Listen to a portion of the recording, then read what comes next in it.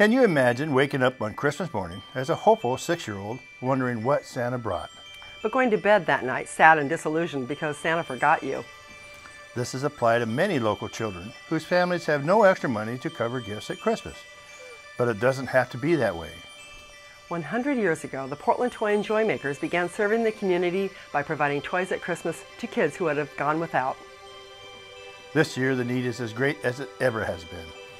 Once again, the Portland Toy and Joy Makers have placed barrels at dozens of local businesses to collect new, unwrapped gifts for children in need.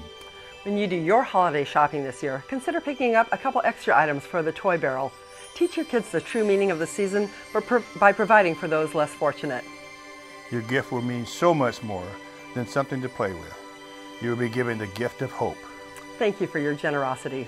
And have a very Merry Christmas.